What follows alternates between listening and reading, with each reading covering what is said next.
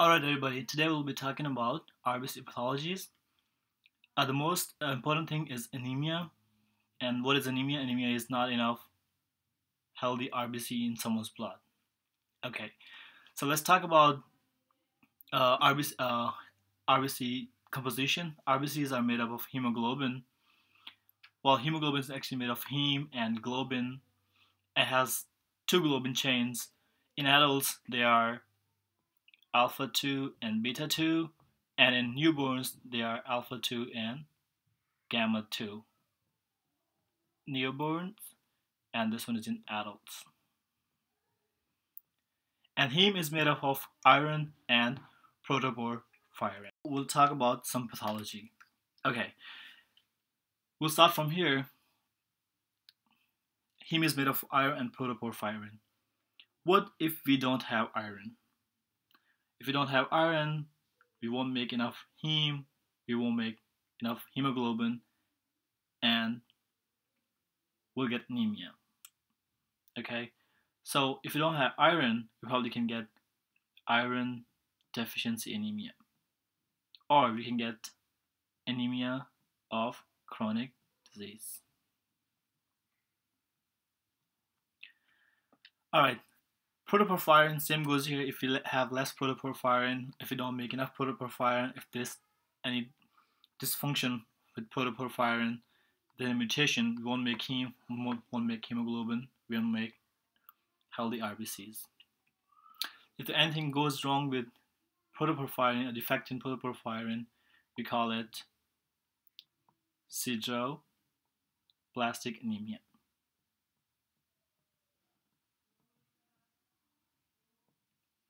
Okay, move up to next.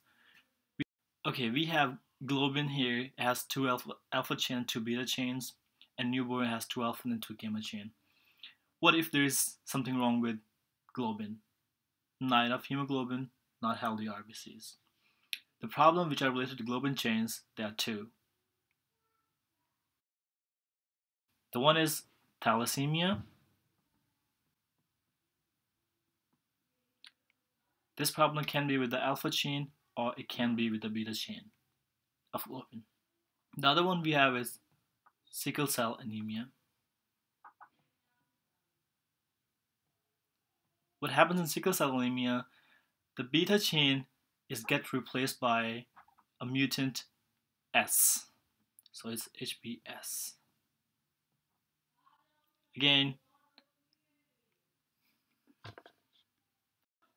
so this is HBS, we call it HBS, sickle cell anemia. So pretty much this pretty much covered all the anemias here.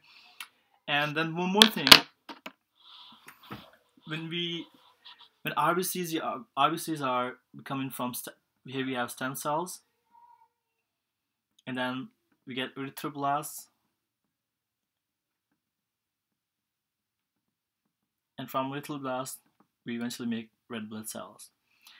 For RBC synthesis, we need vitamin B12 and folic acid. If we don't have enough vitamin B12 or folic acid, then it causes DNA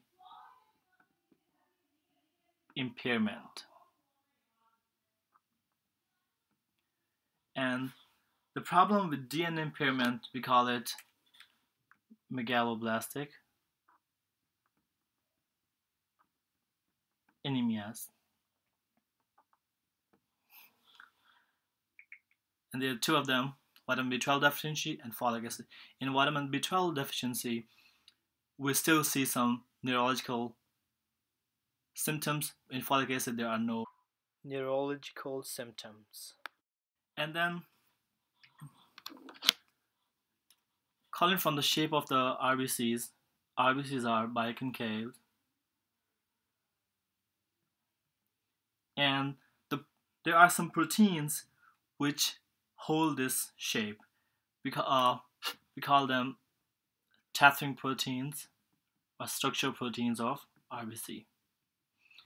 If something goes wrong with this protein, or they get mutated, the red blood cell is no more of this shape. It gets into more elliptical.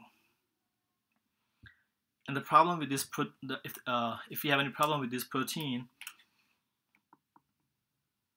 we call it hereditary spherocytosis. Let's see, this is the blood vessels, and there is an RBC in blood vessels. There are other monsters in the blood vessels too. I mean, they are bad, so RBC needs to protect himself from those monsters. They are big monsters in there. They are free radicals and complements. They're the big monsters. They can eat up RBC, they can damage RBC. To protect red blood cells from free radicals, RBC has G6PD. If RBC is deficient in this enzyme, the problem we get is called G6PD deficiency. Okay, pretty much clear?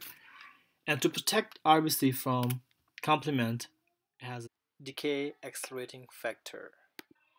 If this is not there, then the problem that gets, we call it paroxysmal nocturnal hemoglobinuria. This is all about red blood cell pathology.